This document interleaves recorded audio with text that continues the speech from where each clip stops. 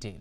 In a major milestone for India's moon's mission, the Chandrayaan-2 spacecraft successfully entered the lunar orbit this morning. Lunar orbit insertion maneuver was completed successfully at 9:02 hours as planned using the onboard propulsion system. ISRO has tweeted saying the duration of the maneuver was 1.738 seconds. With this, Chandrayaan-2 was successfully inserted into a lunar orbit.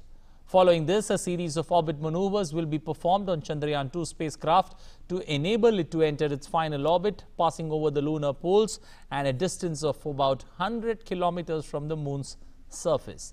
Subsequently, the lander will separate from the orbiter and enter into a 100 kilometers into 30 kilometer orbit around the moon. Then, it will perform a series of complex braking maneuvers to soft land in a south polar region of the moon on September 7th. Chandrayaan-2, launched on July 22nd by GSLV Mk3 M1 vehicle, had entered the lunar transfer trajectory on August 14th.